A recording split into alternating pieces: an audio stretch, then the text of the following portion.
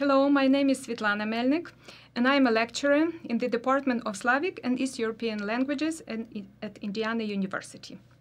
And I teach Russian and Ukrainian. Hi, my name is Veronika Trotter. I have taught Russian for many years. Currently, I work as an assistant to the Slavic librarian at Indiana University. Today we are going to share with you a successful case study created in the framework of project-based language learning. As part of our content-based course, Russian for the Social Sciences, we asked our students to create Wikipedia pages. More specifically, they researched, wrote, and published a series of Russian language Wikipedia pages about notable African Americans whose lives were connected with Russia. What is project-based learning?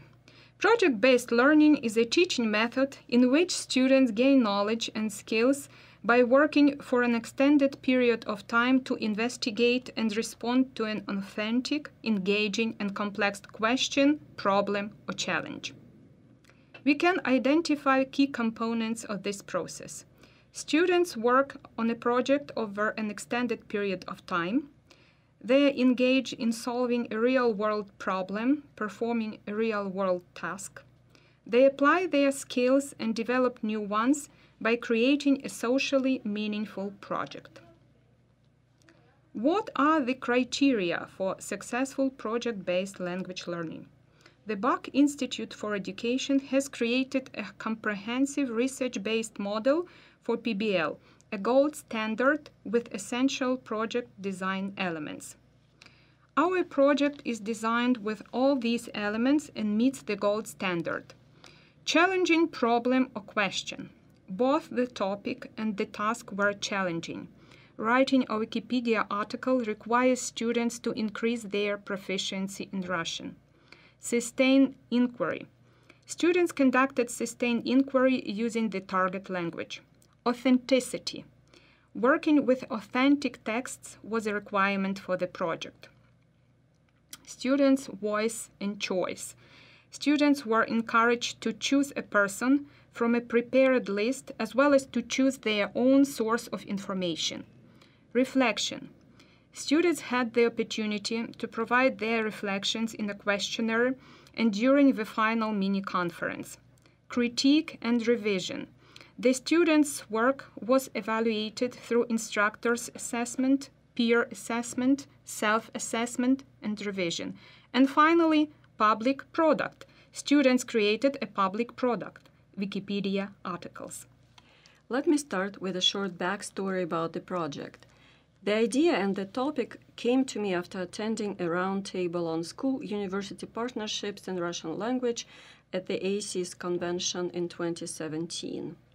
One of the participants mentioned that minority high school students do not engage with Russia or other parts of Eastern Europe because of the lack of diversity in Slavic studies.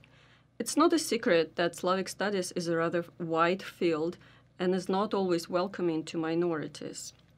I started thinking about how I, as a librarian, can contribute to the diversification of Slavic studies and decided as a start to create a LibGuide that features resources on African Americans in Russia. Here is the LibGuide that I created. Please feel free to use it. While working on this, I noticed that Russian Wikipedia has articles only about the most well-known African Americans, such as Angela Davis, Paul Robeson, or Helena Hunger. At first, I planned to write the missing articles myself, but then I decided that it would be more beneficial to involve advanced Russian students. Why Wikipedia? Wikipedia is the world's largest free source of information. Every year, it's one of the 10 most used websites in the world and the only non-profit organization among them. Wikipedia positions itself as a teaching tool and provides numerous resources to support teaching with Wikipedia. Please find a list of some of them at the end of the presentation. You can learn more about benefits and challenges of using Wikipedia as a teaching tool here. Of course, Wikipedia is not an uncontroversial resource. One line of criticism highly relevant to this project is its racial and gender bias. On the English language Wikipedia, women are featured in less than 20% of biographical articles. Wikipedia also suffers from a paucity of information about Black history. These gaps constitute a serious issue, since to many people, a topic does not exist if it doesn't have a Wikipedia page. Lately, Wikipedia and other organizations have initiated efforts to rectify the racial and gender imbalance through editathons, especially during Black History Month or Women's History Month. And our project is a modest contribution to the rectification of Wikipedia in this respect. As mentioned before, the project was part of the Russian for the Social Sciences content-based course and counted as 25% of the final grade. Of the 9 students who participated in the project, 1 was a heritage speaker enrolled in high school, 4 were undergraduates, and 4 were graduate students. The project consisted of several stages. For completion of each stage, the students got a certain number of points. The students selected the following people to research and write about. This is our final product. At the end of the semester, the students created Wikipedia pages, and let us show you 2 pages as an example. Here is the page about Louise Elone Thompson Patterson, an American social activist and college professor. And the next one here. This is the page about Richard Greener, the first African-American graduate of Harvard College and the United States commercial agent in Vladivostok. Also, at the end of the project, we organized a mini-conference and distributed a questionnaire where we asked students to reflect on their own work. Here are some qualitative data. As you can see, the students responded that the project was useful for them. As the charts show, students felt that they improved their writing and translating skills.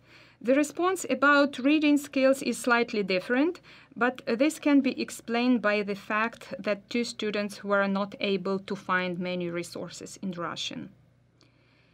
As the responses indicate, 2 students struggled to find resources for the project. On this slide, we can see that they learned a lot about the topic. They felt like they made valuable contribution to the Russian language Wikipedia. Unfortunately, 3 students had difficulty uploading and formatting their articles. We are especially pleased with this response. We constantly worked with the students and they received our comments on how to improve their research. And finally, a majority of the students recommend a similar project for other language classes. We would also like to share with you some students' testimonials from the questionnaire. We were also interested in the challenges that our students experienced during the project. It was important for us to identify areas for improvement. Based on our experience and students' feedback, we would recommend the following adjustments. Talk more explicitly in class about how to evaluate the quality of resources in general. Schedule individual meetings with students to discuss the resources they find. Schedule a class session, probably in English, on Wikipedia editing. We did provide a lot of instructional materials, booklets and links both in English and Russian on Wikipedia editing, but it wasn't enough for everybody. Here you can find more information about project-based language learning and about Wikipedia as a teaching tool. В заключение я хотела сказать, что мне понравился этот проект, потому что мне кажется, что Википедия — это как бы часть нашей жизни, которую мы используем, может быть, каждодневно, но не очень много думаем о том, какая работа вкладывается в то, чтобы написать статью для Википедии, и что нужно сделать, какую нужно информацию найти.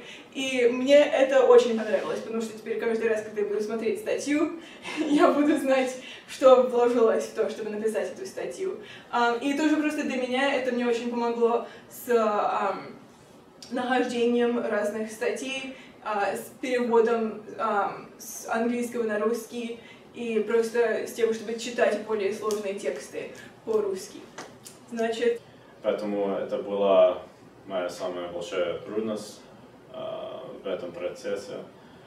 Но вообще мне понравился процесс, и, может быть, дальше в моей жизни я буду писать больше статей, но посмотрим. Больше всего, что мне понравилось, что число слов в англоязычной статье там 420, а статьи на русском языке у меня было больше 1000. Так что... Да, ну мне вообще понравилось, я много выучила. Мне казалось, что он такой классный детка. И я рекомендую будущим студентам. Я могу вам показать.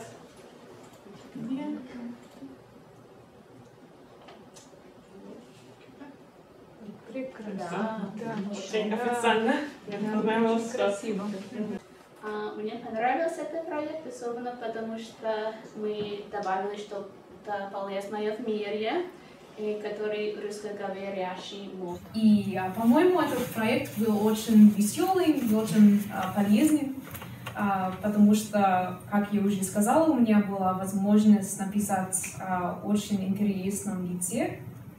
И более того, я научилась писать на русском языке с более техническим стилем. Я надеюсь, что моя статья поможет российским историкам, которые интересуются этой темой. Спасибо за внимание. Несколько российских источников было написано, что он переехал в Россию в то время с этой группой. Но я думаю, что это не было правда, потому что он сказал, что он уже там жил, и он вообще не участвовал в этом процессе, просто наблюдал то, что происходило. Это был сложный проект, но был очень полезный, и я бы рекомендовала повторить этот процесс, потому что для меня это был очень интересный проект. Это был шанс отдать хоть маленькое что-нибудь языку, который так сильно влияет на мою жизнь. А также это было очень полезно для меня как студенткой, потому что была возможность выучить очень много, но также работать над проектом особого стиля. И я думаю, что это было очень полезно для совершенствования моего языка. We appreciate your interest in this project and welcome your questions, comments, and recommendations. And please feel free to contact us. Thank you very much. Thank you.